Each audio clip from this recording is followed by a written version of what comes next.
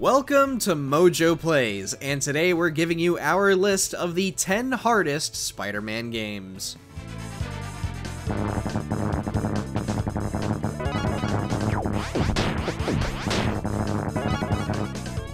For as much as we love some of the Webhead's games like Shattered Dimensions or the 2018 game from Insomniac, there have been a handful of games where we wished that train had taken him out. Which Spider-Man game had you frustrated the most? Did it make our list? Let us know down in the comments. Don't know where you think you're going. I was just gonna see if they had any more of those Empire State Building snow globes. Hey, do you want one? Before we begin, we publish new content all week long, so be sure to subscribe and ring the bell to get notified about our latest videos. Ultimate Spider-Man, the GBA version.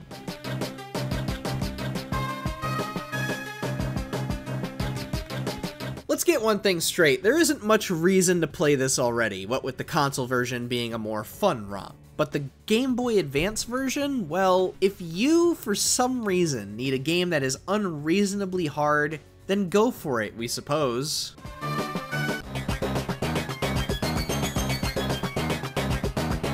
Critics and players have shared similar sentiments in how the game's difficulty seems to be all over the place, with some segments being aggravating and others just being downright unfair. Hopefully you had other Spidey games to play and weren't stuck just playing this. If you were one of those kids, well, we feel sorry for you.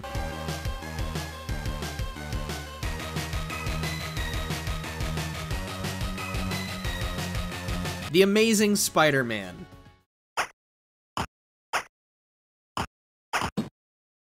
Yeah, don't be surprised when you see more old Spidey games pop up throughout the rest of the video. For some reason, many developers were making Spider-Man games like they were trying to make Ninja Gaiden or in this case, the next E.T. Hey, this Spidey game was made by Atari. Why wouldn't it have awkward controls and unbalanced gameplay? At this point, it was basically the company's calling card, and not in a flattering way. But what's worse is how this game is built entirely on puzzles, and yet it does not utilize any of the Webhead's powers in any capacity. Just web swinging? Seriously? This was the best you could do, Atari.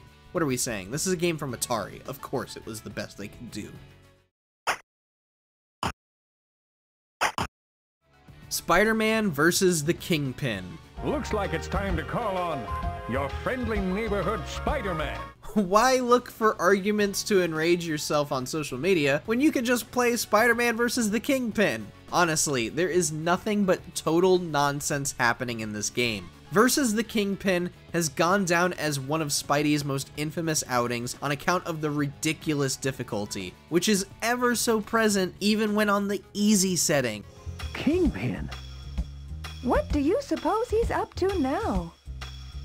Whatever it is, it's bound to be bad news for New York. One reviewer at the time of this game's launch even noted about how they couldn't figure out a way to get past the guard dogs, dying with every different attempt and getting nowhere. Why did it have to be like this, man? Why? Good work, Spider-Man. It's a good thing you came along when you did. You're the best friend this city ever had. I'm just glad you're on our side. Spider-Man Battle for New York. Mr. Osborn, please, sir, calm down! There are very few superhero games who wouldn't need a complex combat system, let alone a working one. Spidey is not one of those. Battle for New York is a blight in how the game itself feels like it's fighting the player every step of the way. Regardless of how fast or slow you're pushing buttons in whatever order, it feels next to impossible to pull off any of Spider-Man's moves. Just what was the point in making combat like this when it doesn't even work? This can't be how Captain America does it. The Amazing Spider-Man 2. I'll never stop looking for Uncle Ben's killer. Never.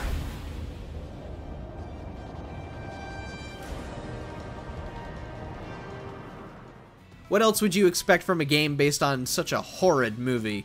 We can rail on this game for the mundane combat and the lack of focus, but the real reason why it's hard is because of the abysmal frame rate. We aren't saying that like it hurts our eyes or whatever. It does, but that's not the main reason. Impressive, but you are still raw, inexperienced.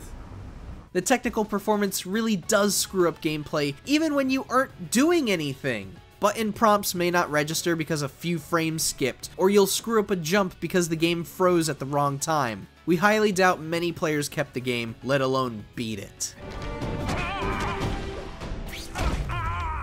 Man, I was in the zone. Hey, unconscious bad guy, was I in the zone or what? Spider-Man: Return of the Sinister Six.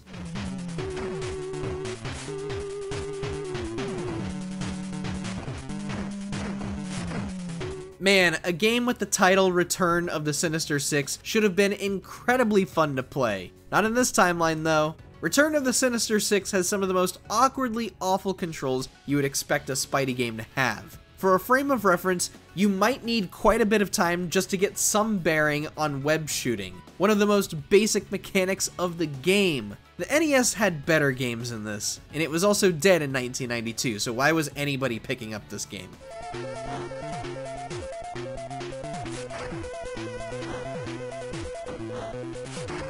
Spider-Man. Whenever you're in a shadowed spot like that, you become invisible to the bad guys.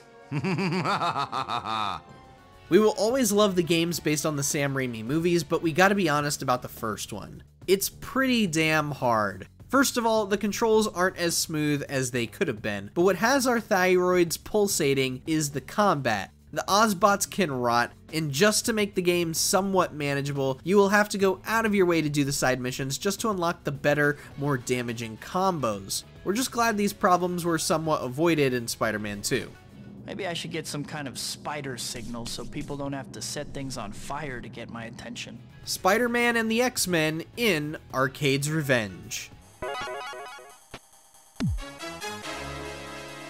What sort of magical concoction of awfulness did Arcade's Revenge cook up to forever live in infamy? Well, folks, it was a bad combination of imprecise shooting, awful controls, and the fact that the very first level of the game is an overly long, irritating labyrinth.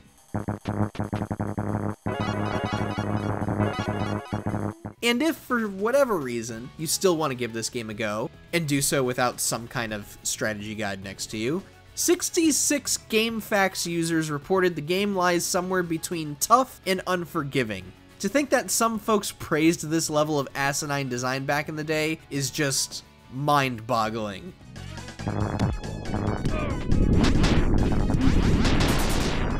Spider-Man 2: Enter Electro.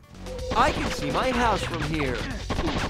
Enter Electro had the unfortunate circumstance in sort of inheriting the first game's problems. Crawling was still pretty cumbersome and could result in some unfair deaths or combat we really didn't want to deal with just yet. But the biggest problem was some of the boss fights, most notably the fights against Shocker and Lizard. If any of you played Enter Electro in kid mode, we promise you, there's no shame to be had. Playing the game on a difficulty higher than that is just ramming your head into a wall.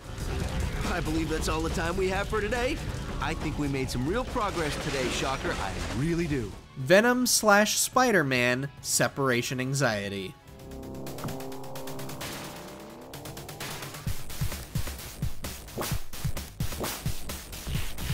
Separation Anxiety is one of the most unfair games to ever exist on this damn planet. If you played the predecessor, Spider-Man and Venom: Maximum Carnage, you'd expect the sequel to have a similar level of difficulty, if not just a tiny bit higher. Ha! Not at all, sport.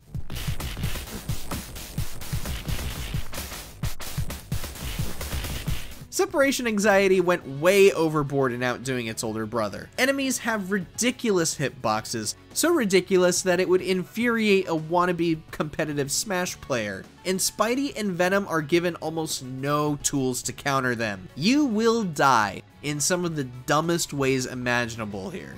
Just avoid it at all costs.